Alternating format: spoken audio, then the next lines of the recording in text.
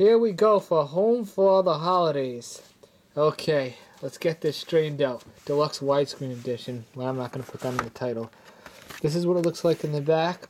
So much description, just like almost every Laserdisc. Take it out. They all have these nice paper cases, unlike all the other ones that have plastic. Let's see what this looks like. Oh, this wasn't treated as good as Trapped in Paradise. There's some scratches here. I can't believe people rented these things out. I don't really care if this one works, to tell you the truth. There's no heavy damage, but there is some. I don't know if I can tell. I'm going to have to look at this one again. Yeah, look at that. That's pretty... You can see them. See that? You can see all those scratches going up. They're right over there. Or dirtiness or whatever. PG-13. Wow. A PG-13 Christmas movie. Inappropriate content in it, probably.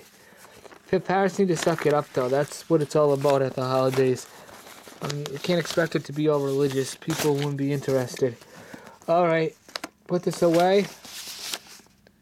She looks like the woman slightly from, doesn't it? Like, if you take a quick look at her, she looks like the woman, Patricia Richardson from Home Improvement, but not only by a little. Alright, that's it. And Robert Downey Jr. is in it. Bye-bye.